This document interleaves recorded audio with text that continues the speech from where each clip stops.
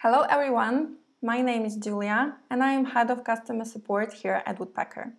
Today I would like to introduce you our refresh campaigns, which are called If campaigns. Let's see what new features you have to create your campaign in Woodpecker. So let's add a campaign. To start with, our If campaigns were created to increase engagement of your prospects and set up even more personalized campaigns. They will give you more freedom to create separate email sequences based on the chosen conditions. So let's name our campaign and let's choose an email from Send From option. As you can see, our campaign has a new layout and consists of three parts: Path, Prospects, and Send. Path. Here you can create a sequence of emails for your campaign. Prospects. Here you can import and add your recipients to the campaign. In the Send field, you can preview, send, or save the campaign. So let's start the path by creating an opening email. We can add the subject line and add some copy. Now we can adjust the delivery time window, which has some new options. Right now you can add up to 3 sending intervals if you wish to send emails during different hours. So firstly, let's choose the days when we would like to send emails. In my case, it will be Monday and Tuesday. And I can add the first sending interval on Monday, which will be from 7 a.m. let's say till 9 a.m. Then I can add new sending window, and my next sending window will be from 10 a.m. till 12 p.m. And I can add the third and the last sending interval, which let's say will be from 7 p.m. till 9 p.m. Moreover, you can use option Apply to All to copy all settings automatically instead of changing them manually. So when I will click on a button Apply to all sending intervals from Monday will be automatically copied to Tuesday.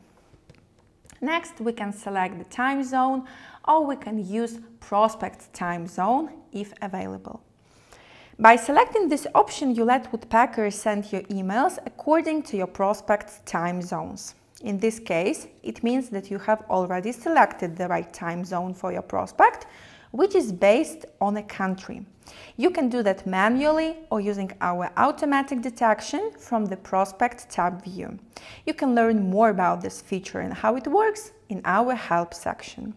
So our first email is ready. Now we can add a condition or skip it and move to a typical follow-up. However, today I would like to show you how our condition works. So let's click on the condition icon.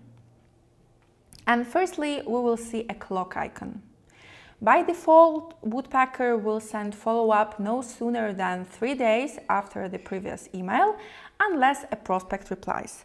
However, you can change the number of the days manually. Let's say it will be 4 days, and you can choose between hours and days.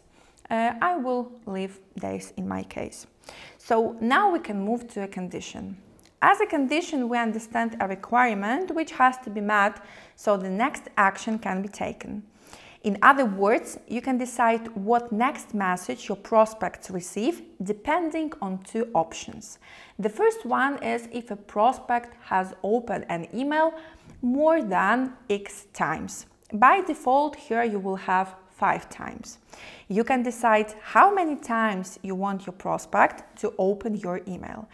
X stands for the number, and of course it can be changed manually. So here I can put, for example, 7 times. The second option is if prospect has opened an email, and it's enough that your prospect opens an email at least once. So now we can create a condition, and I would like to choose the first option if a prospect has opened an email more than, let's say, 3 times. So we can create right now the yes pass, and we can add some follow-ups.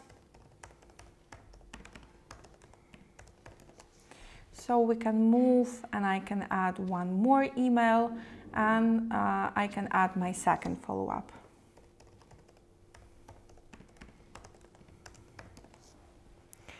So if this condition does not fulfill, then the no pass begins. So I can move to my no pass and I can create email sequence in this pass. So let's say my no pass will consist of only one follow-up.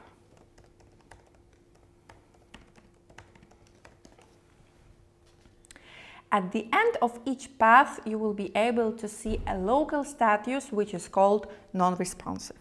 Those prospects who never get back to you will be marked with this status, so you know that you can contact them again in the future.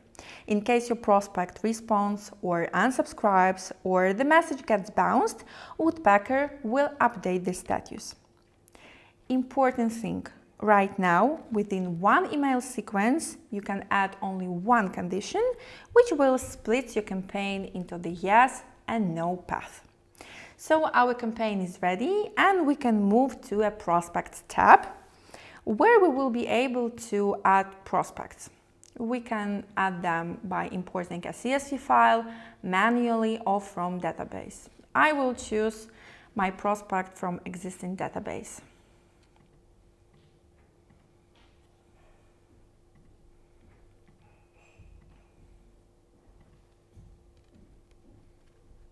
Now we can move to the send part, and in the send part we can check the campaign history, so we can see how many emails we have in each pass. For example, in the pass yes, we have 3 emails totally, 1 opening email, and we've added 2 follow-ups. However, in the pass no, we have only 2 emails, as we have only 1 opening email and 1 follow-up. Also, we will be able to see how many prospects we've added to the campaign, and we will be able to preview it to see how our email sequence look like in the past yes. Here I have opening email and 2 follow-ups, and also I can see how my email sequence looks like in the no pass.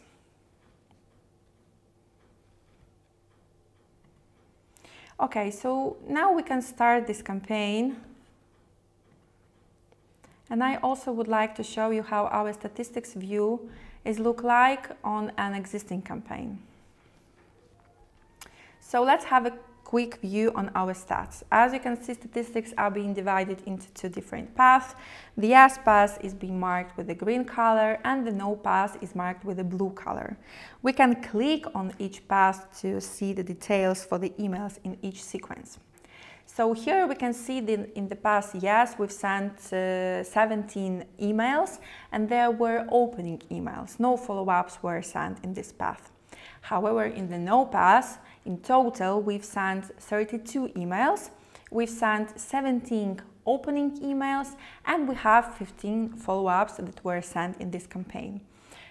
Based on the stats, I can assume that my yes pass and my yes condition were not fulfilled, so that is why follow-ups from my no pass were sent to my prospects. Thank you for watching this video. In case of any questions connected with our new campaigns, do not hesitate to contact us via email support@woodpecker.co. Have a nice day!